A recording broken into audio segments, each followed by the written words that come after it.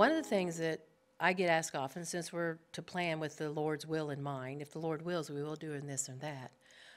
One of the things that I think women are guilty of is wasting their days. I have to say, I have been grieved since the pandemic started in March of last year at the amount of women I know, they're wasting their days. They are wasting their days. And ladies, we want to plan our days wisely. We're thinking about, we want to plan our days. We want to redeem the time. The days are evil, right?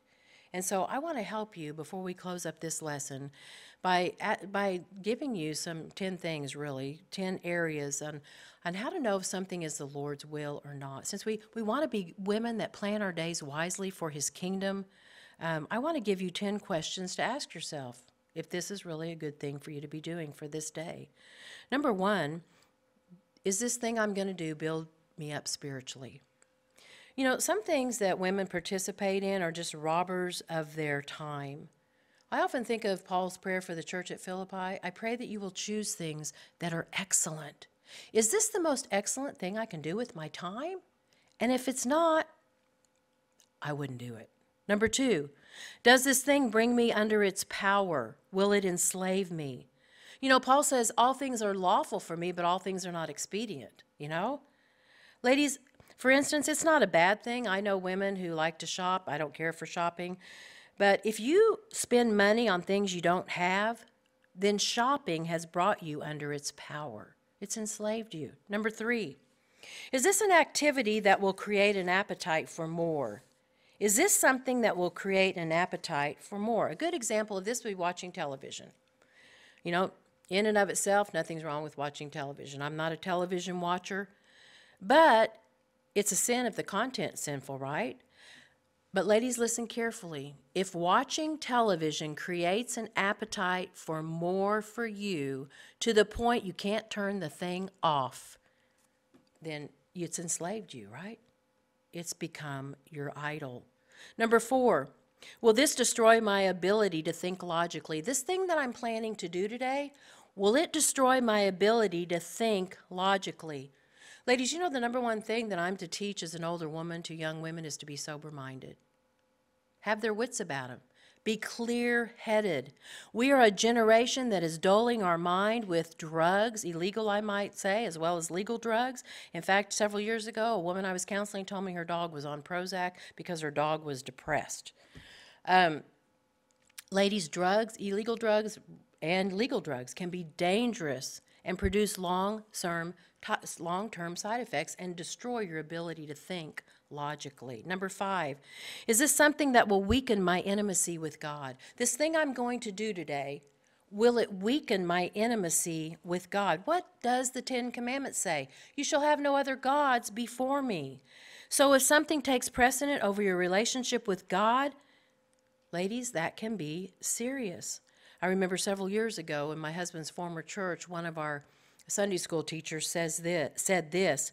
He said, whatever disrupts your communion with God or weakens your appetite for the Bible or dulls your concern for others must be set aside, right? So will this weaken my intimacy with God? Number six, will this thing I want to do cause me to neglect Bible study and prayer? Will it cause me to neglect Bible study and prayer? You know, bless our hearts, women can get involved in all kinds of activities. They're not harmful. They're not even evil. But you know what? They'll do that over spending time in the Word and prayer. That's their priority. Ladies, I would encourage you, these are evil days. There's tumultuous times.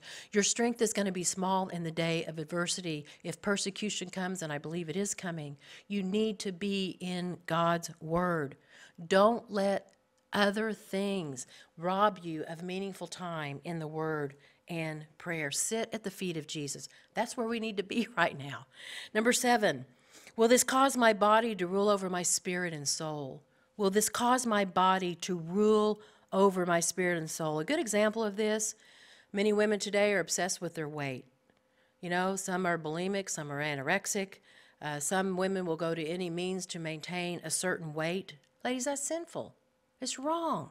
God doesn't care about your dress size. He cares about your heart, right? And so sometimes that can cause us to rule over our spirit and our soul because we're so obsessed. And I know, because before Christ I was anorexic. I know you can't believe that now, but I was.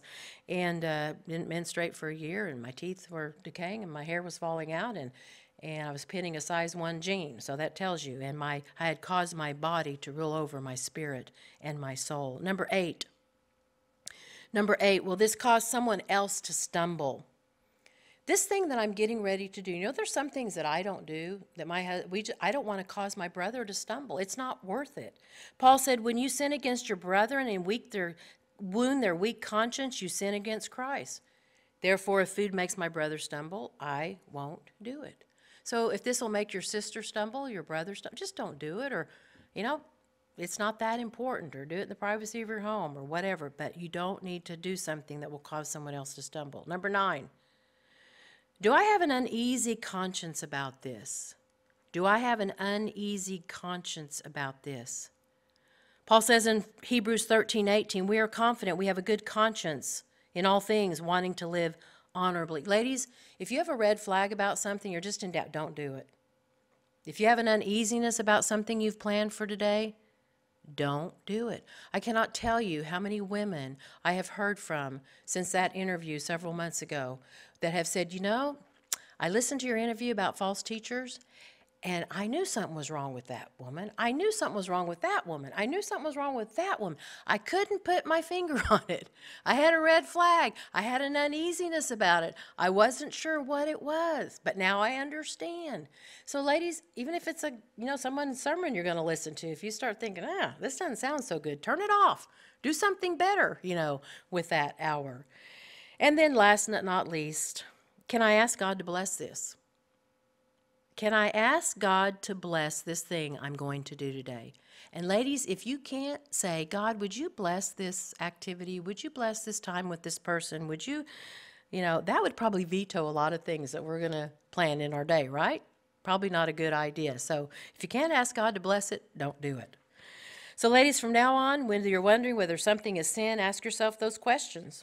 Try to determine what is God's best for you in your days. One thing we do know, the thing that you know to be right or good and you don't do it, it is sin.